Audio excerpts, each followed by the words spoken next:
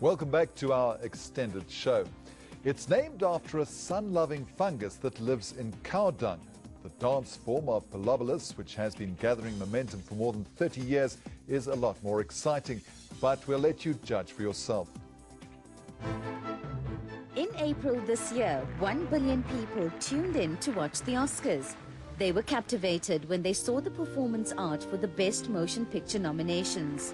A melange of dancers cleverly sculpted their bodies to create shadows of the iconic symbols that typified each nominated film.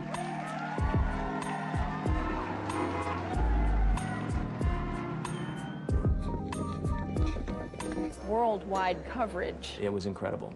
In 30 seconds. It was great. From a crown to a bus to the Tower of Babel, the dance company Pilobolus' inventiveness was electrifying. A world-renowned dance company, they stumbled upon the idea of creating witty shadows only 10 months ago. For the past 36 years, Pilobolus has earned the reputation as being one of America's finest dance companies. But it was at the Oscars this year when the imagination of 1 billion people was ignited. So in a couple of minutes, probably many more people saw us than have seen us in the previous, 35 years of our existence.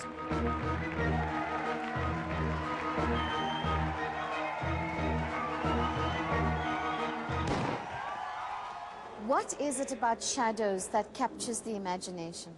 Shadows are kind of the mask that people wear, and you know that it represents a facet of nature, but not its whole. And so there's something elusive, I think, about a shadow. The real work is hidden, and you're seeing a reflection of reality. Robbie Barnett was one of the founder members of the company, which was formed in 1976. Although he was an athlete and not a dancer, a couple of his friends took a dance class because it was run by a young, beautiful teacher. So she asked us to make a dance, and standing alone in front of other people by ourselves just seemed like impossible. So we kind of clung to each other for moral and physical support, and we began to build a dance that way, en masse, kind of twisted together like proteins, and that attracted a lot of curious attention.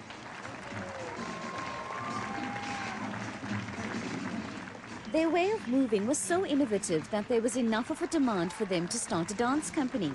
Its style was off the wall and witty, and altered the way that modern dance was perceived in the United States.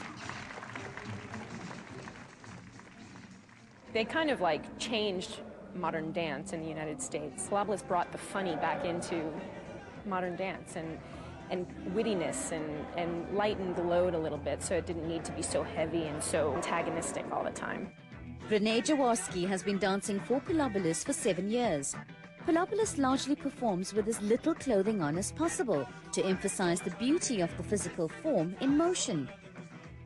It was like walking into Alice in Wonderland, dropping down a rabbit hole. I opened the door to this big barn, and there were people that were half naked. And I walked in there, and it was just magical. It was really cool. According to Adam Battlestein, who's been with the company for 18 years, Pilobolus' trademark has been creating new ways of moving bodies through space. What they're known for is this kind of partnering where people share weight and move together through the space, attached to each other. And this is something that you don't learn anywhere else. So even though I came in with good skills, I had to learn all that from scratch, and it takes time. It takes about a year to really get comfortable doing this partnering stuff where you're stuck together and moving through the space, making a creature out of 2 and 3 bodies. Traditionally, dance has its own vocabulary, but Pilobolus have created their own, like body floss, galloping sofas, and fat gnomes. It's a far cry from pirouette and plie. When we name a move, it can't just be anything. It has to be metaphorical. It has to represent the evocative nature of the move. Cuttlefish. There's a movement that kind of does that. We call it a cuttlefish because that's what cuttlefish do. So we have a move called the greyhound. And if you didn't know it was called that, you wouldn't maybe look at it and see that the legs of the 2 people are passing by each other like a greyhound running on a track. And so each move has a little story behind it and a metaphor. and that's how we remember them, and it also keeps us thinking in an artistic vein. Their terms are also light-hearted. This creature is called the Daddy Longlegs. Even Pilobolus's name is not mainstream. So, what is Pilobolus? The actual definition is a sun-loving fungus that lives in cow dung. In many ways, our little arts organism has taken a sort of Darwinian view. We're opportunistic, you know, if something interesting comes along, if there's a new piece of nourishment or nutrient, we kind of send out a pseudopod and try to scarf it up. With over 3,000 requests to do work after the Oscars, a project in South Africa interested them enough to bring their company to our shores. Let's start with middle stage, one person high, and see what we get. They're here to create dance and shadow work for a series of commercials for the Bidvest Group.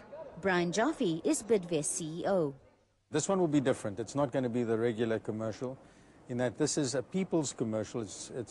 We don't have any props. The props in the commercial are people. Yes, that's it. How do you go about creating the shapes?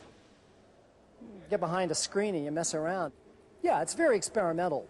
I mean, again, you really have to understand that this is not something that we know anything about. Somebody asked us to make shadows, so we're learning how to make shadows.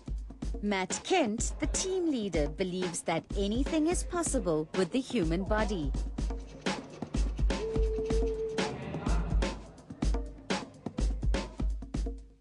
So we can see our own shadow against the screen. And what happens is you start to, I think of the game Tetris, you know, where you're flipping these shapes.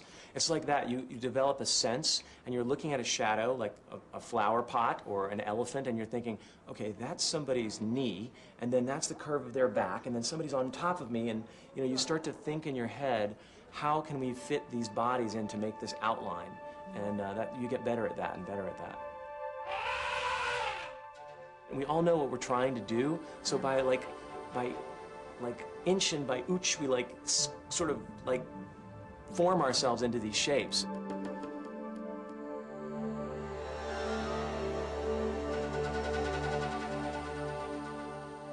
You know, Pilobolus is sort of famous for its inventiveness, its originality, and who knows? I mean, you know, in another 10 years, it won't be shadows. It'll be something else that none of us have thought of.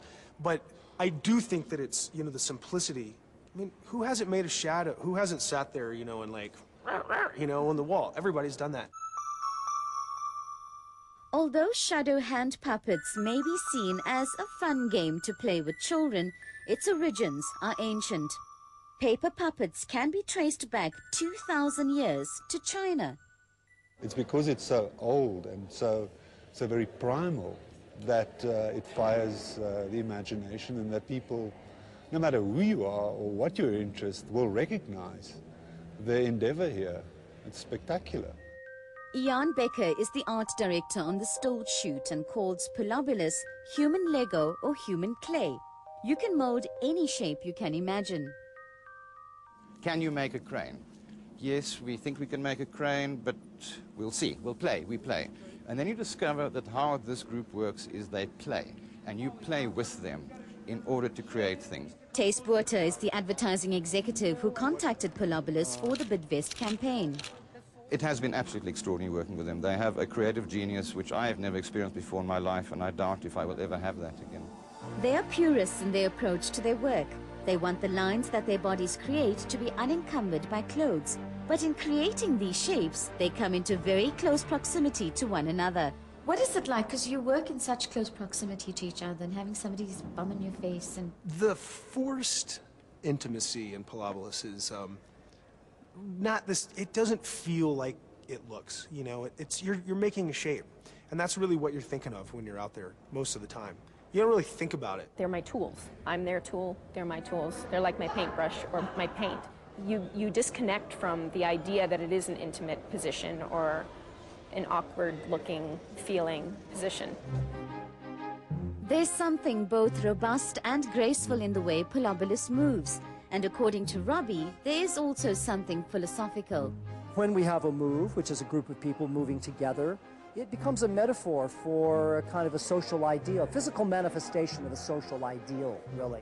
And I think some of the pleasure people take from watching our work is this knowledge that this is not just a group of performers interacting. Well, it's not a group of performers engaged in only a personal search, but there's a psychological and a social interaction that is somehow idealistic. I think people will like that.